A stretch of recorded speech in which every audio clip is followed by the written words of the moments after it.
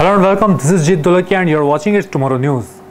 Major 7.4 magnitude earthquake strikes Mexico, 5 killed. A powerful 7.4 magnitude earthquake rattled the Mexican state of Oaxaca on Tuesday morning and prompted tsunami warnings for Mexico and parts of Central America. The quake struck at 10:29 a.m. local time on Tuesday about 7 miles southwest of Santa María Zapotitlán on Mexico's Pacific coast, according to the U.S. Geological Survey. At least 5 people were killed, according to the coordinator for Mexico's National Civil Protection Service.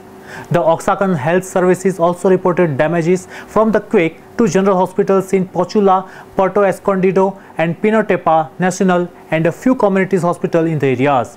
According to Murat, 2 of the hospitals with damages have been dealing with coronavirus patients.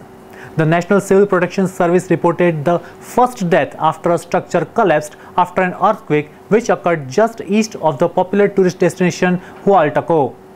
Authorities also reported a power outages throughout the state's capital and damages to the exterior of a hospital in Oaxaca.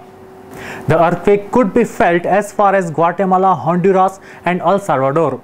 In capital Mexico City, approximately 190 miles north of the epicenter, tremors were felt and sirens were heard wailing.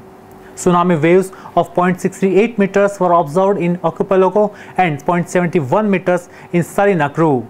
An earlier tsunami warning was revised down according to the US tsunami warning system, forecasting possible waves of up to a meter. The damage in Oaxaca state is considered light to moderate according to the US Geological Survey. The USGS said recent earthquakes in the area have caused secondary hazards such as tsunami and landslides. This quake happened when the Coco plate, which is to the southwest of the area, slipped under the North American plate, US Geological Survey seismologists said.